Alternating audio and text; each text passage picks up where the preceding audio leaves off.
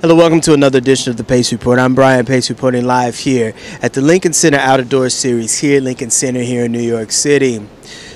R&B and soul icon Lenny Williams is making a rare appearance here in New York City tonight on the stage, and he's going to be performing selections off his brand new record, Still in the Game. And this album is really a myriad of all of the musical genres that Mr. Williams really admires and loves. There's soul, there's southern soul / blues, there's some smooth jazz, and there's a contemporary twist of R&B on this new album. I sat down with the legendary icon earlier this afternoon and talked about the new record. We talked about him growing up in Oakland, California in his days with the Tower of Power. And we also talked about how he's been able to stay in the game and keep on doing what he's been doing for the last 40 years.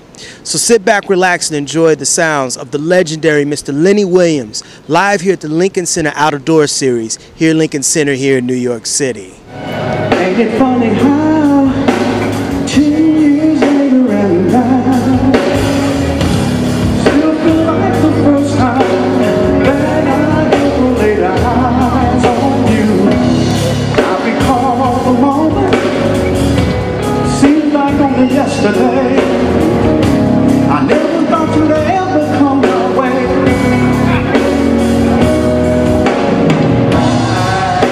I wanna thank heaven I never had to change my mind. It's almost too good to be real. I can't believe you love me like the very first day we met. A love story that I know we won't forget. Still going and it ain't over yet. As long as you love me.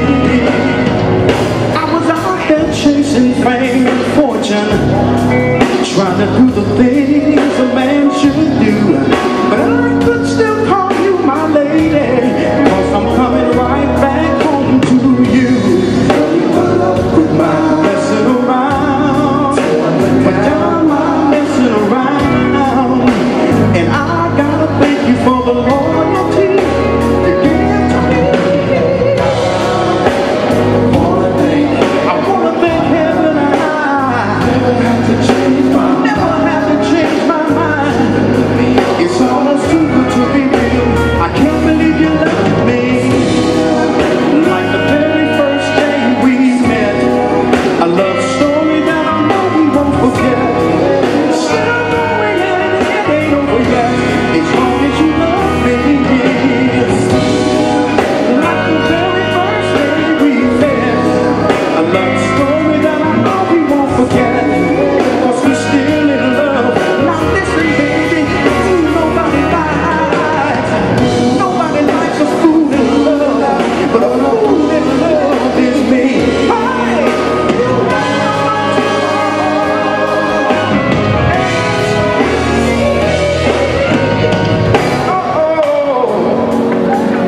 Oh, baby, I'm so glad after all these years that you're still in love with me. Still in love, baby, yeah. Every single day of my life, girl, you still in love with me. Like the very first day we met. A love story that I know we won't forget. Still going and it ain't over yet. As long as you love me. Make you wanna get up. Still in the game. Still in the game, still in the game, yeah. Ain't gave up yet. This is a beautiful album, and what I really like about this disc is that you're doing about three things. You've got a little smooth jazz, you've got a little southern soul on this album, and you also got a lot of contemporary R&B on this. Yeah, we worked really hard on this CD. It took us maybe about a year, and that was because I was on the road a lot, and so I'd come home and I'd work, and then I'd leave, and so we were just kind of worried about the continuity of the album, making sure that, you know, that when we came back that we would still be, you know, kind of like where we left off. And so once we got it all finished, we had about 18, 19 songs, and then we kind of whittled it down to 12, and I think we, you know, captured what we set out to do. I mean, there's a song on here that remotely sounds like a little bit of Al Green. Yeah, well, Al Green is, somebody I listen to. We're both from Arkansas, so quite naturally we had a lot of the same influences, and so, most definitely we could, I could sound like Al, and I don't think Al would ever sound like me, but, he's the man for sure, but most definitely I'm sure I came up with some of the same influences that Al had, yeah. And there's a special guest on here, Mr. Kirk Whalum. Oh, that's the man, Kurt Whalum. I did a gig with him years ago, and so I thought, well, we're going to have a saxophone player on the gig, and then he started singing. Kurt Whalum, singer under the ground. Oh, yeah, if you're a singer and you're on the gig with Kurt Whalum, you better do your voice exercise because Kurt Whalum can sing, but most definitely he played some beautiful sax on the song. Him and I and Derek Allen, we wrote the song and published it, and so it's just an honor to be on a record with him. I was on the Tom Joyner cruise, and I got a chance to see him, and I was like, hey, Kurt, I sure would like to have you, be on my CD, and he said right away that he would do it, and I just really appreciate him for it so much, yeah. This record really is a reflection of where you are musically, and I just want to know how you've been able to stay with the times, because your voice is so pure and you really are of the old school, and you're bringing a whole nother swag to the music on this album. Well, I think that part of it is just making a commitment to stay. I was like, I ain't going nowhere. You know what I mean? You know what I'm saying? And so, it's like maybe like your neighborhood might be changing, or you going to school and everybody went to the next grade and you still there, and then you got a whole new crop of people coming in, and it's like well, you got to get out. No, I ain't getting out the way. I'm here. So basically my thing is I'm planning to stay in the music business until I take my last breath, and so just have to change with the times. I get influenced by a lot of the young artists. I listen to them, and they're definitely some instrumental influences, some vocal influences. I go watch the shows, try to steal a few little steps and things like that. Yeah. So, and then also I've just been inspired by young people. I have my own CD now and my own record company, and when I was coming up, that was just something that we just didn't do. And Sam Cooke did it, and then after that, it just seemed like nobody really did it. Barry Gordy, the gentleman down in Texas, Mr. Roby, but not too many people did it. And these youngsters, everybody got their own label and stuff like that, and so they inspired me to do that. So I'm here and intend to stay here until the good Lord called me. You're still a young man.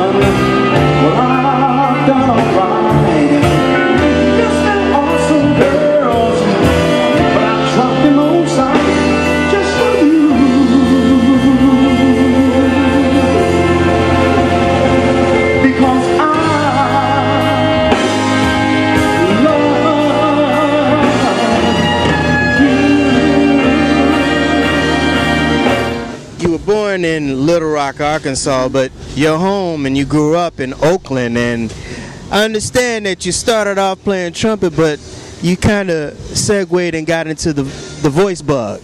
Yeah, I started off playing trumpet in the 4th grade, and fell in love with the trumpet. Played 4th, 5th, 6th, 7th, and a little bit of the 8th grade, and then I started singing, and you know, singing just became just a part of me. And then for a while, I was a teenage preacher, and I preached from maybe like from 17 to about 20, and then I was going to college, and I met Huey Newton and Bobby Seale, and I was walking across campus one day, and Huey saw me. Hey, brother, where you going with that Bible?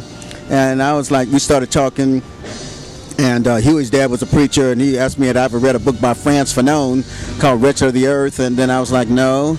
And so, you know, started, you know, getting into all the politics and things of that time period. But yeah, trumpet was my first instrument. I actually started back practicing trumpet about a month ago, so y'all look out. I might have me an instrumental album coming up in a couple of years from now, yeah, once I get my chops back. You know, Lenny, Oakland/San Francisco has always been a very cultural, academic, spiritual, as well as a musical hub. What is it about that music scene that, because you came up at a real great time in the 60s and 70s, what is it about that city or those cities that have given the world its nucleus for music? Well, you know, I often wondered that, and then I read somewhere that Oakland had more middle-class African Americans than any other city. And I always thought, well, it must be D.C. or it must be Atlanta. But what happened was that Oakland had an Army base, had a Navy base. It had there was an Air Force base not too far away. We had the port. And so as a consequence, Oakland and San Francisco, that area, right, you know, San Francisco had Treasure Island, another Navy base. So we had 2 Navy bases. We had an Army base. And so you had all kinds of people coming into the city, soldiers and sailors from all over the country coming in, and a lot of them stayed. So they would bring their own musical taste. So you had country music coming in. We were close to Mexico, so we had the Latino influence. San Francisco's got a lot of culture, so we had opera, and then Oakland had the blues. You know, we had 7th Street, B.B. King, Bobby Blue Bland, you name it. All of them came through there. You just name it. All the different guys came to there. Duke Ellington, Count Basie, and so as a consequence, you had all this kind of music. So if you grew up there, that you had all the influences there. We had Southerners that coming through, so we had the Southern sound of country music coming through there, and so.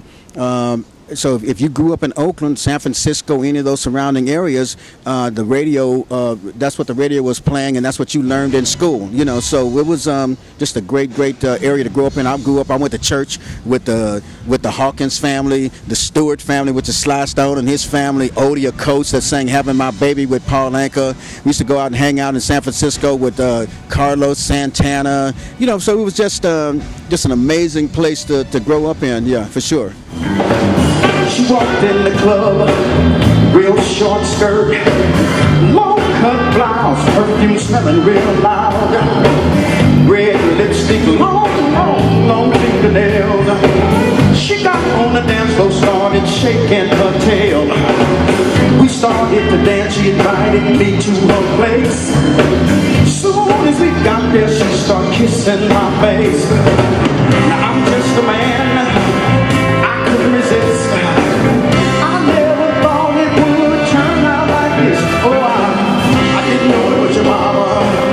She looked so young. She kept on showing me that ring in her tongue. Oh, I'm sorry, I didn't know it was your mama. Oh, I'm sorry, I didn't know it was your mama. Bring it up over y'all. She was dancing like the girls in the video, bending all over, touching her toes. She was doing the your mama was working that pole. She was shaking to the left, she was shaking to the right. Your mama shoot that big thing of hers all night. Now I'm just a man, I couldn't resist. I never thought it would turn out like this. Oh, I didn't know it was your mama.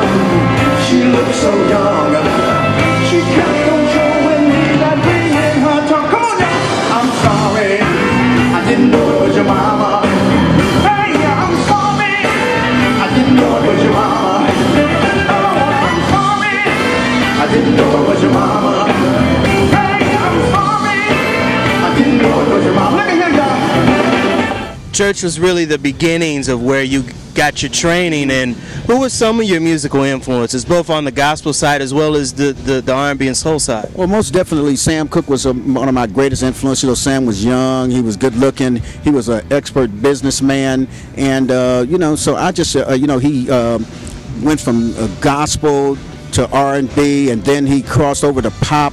You know, he just did it all, and so he was just somebody that you could look up to, you know, and somebody that you could aspire to be like. And so Sam Cooke was one of my greatest influences. But you know, I loved Curtis Mayfield.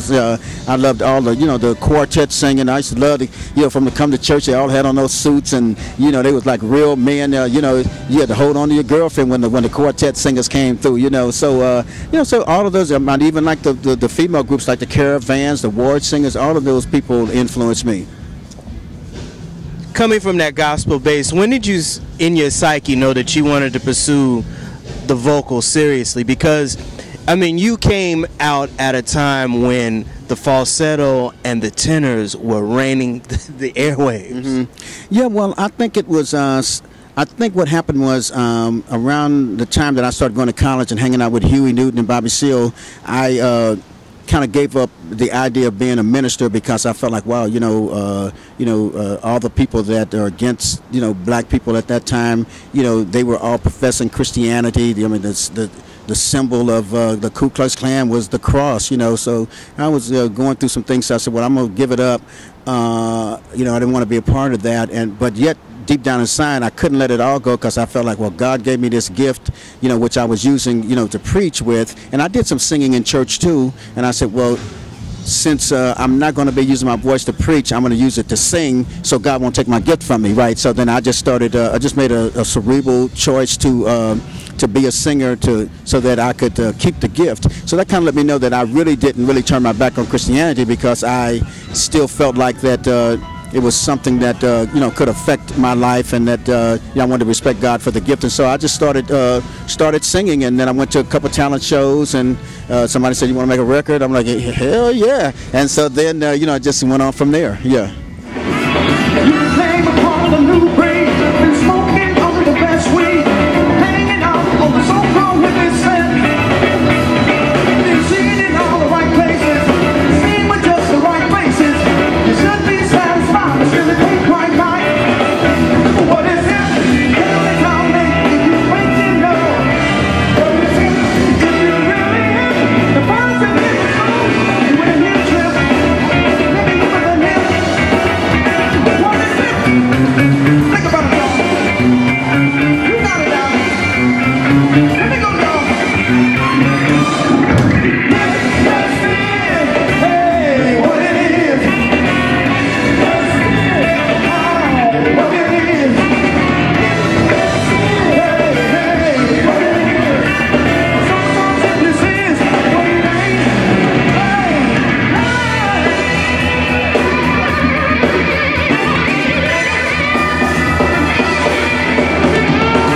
Done with you, found you a guru, and I am gonna find you a new you, and maybe even manage to raise your conscious level.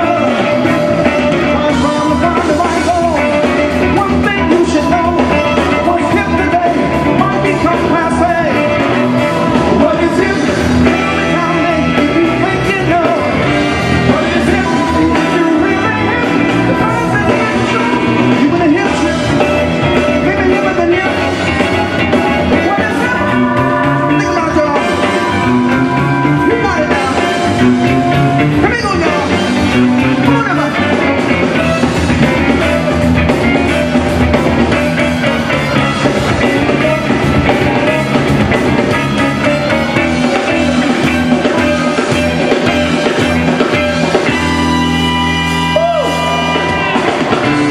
Come on now. What people really don't understand is your notoriety came when you joined the Tower of Power, but you started off as a solo artist before you joined the Tower of Power. Yeah, I was a solo artist. I was over on Fantasy Records with John Fogerty and Huey Lewis and them. They had a group. Huey Lewis had a group called the Gollywogs, and so I was over there. We were all trying to, you know, make it happen.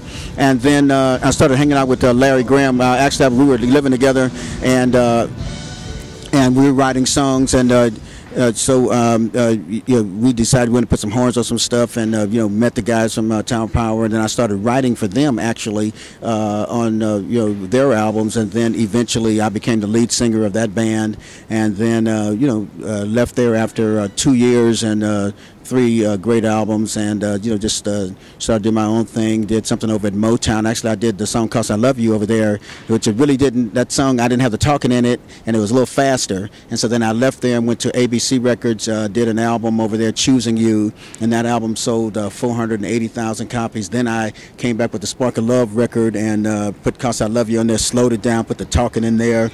Andre Couch came to the studio the day him and his sister Sandra, his twin sister, the day I was singing it. I said, oh, I got to bring it now. I got to really dig deep and sing that song. Matter of fact, Lakeside was singing in the background, on "Cause I Love You," and so that was just an exciting time period in my life. The songwriting too is very important too, because you hooked up with another unsung and criminally underrated guitarist and blues singer by the name of Johnny Guitar Watson. Oh yeah, I was down in my earlier years, actually before I joined Town Power, I would go down to LA on the weekends down in Hollywood, and I met Johnny Guitar Watson. We started writing, and we wrote the song "Don't Change Horses" in the middle of the stream. I was actually working at Ford Motor Company, and I hated being there because I felt like I should be singing, and so it was a great job though, and so I hooked up with Johnny, and I got hypnotized by the line, and I started writing this song "Don't Change Horses" in the middle of the stream. I told Johnny about it. Johnny, we got down there, he revamped it, and we did the song with Tower Power. After I joined Tower Power, became their second biggest single, and so just really excited about that. Johnny was, as a matter of fact, I talked to his daughter today. Yes, right, Virginia. Yeah. Come on, y'all.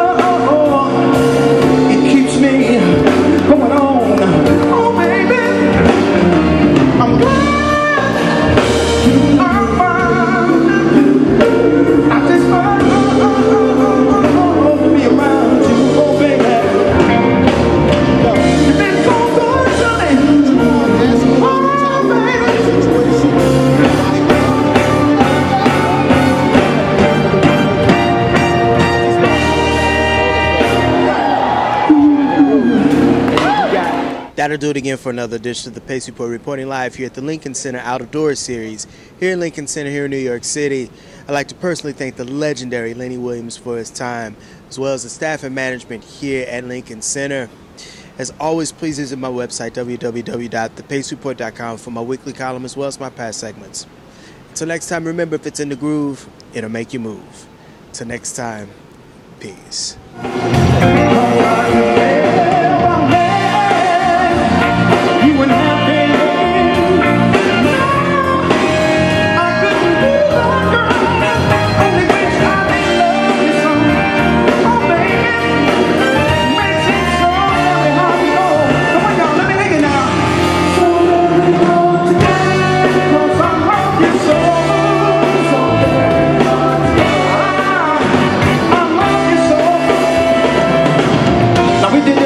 In 1973.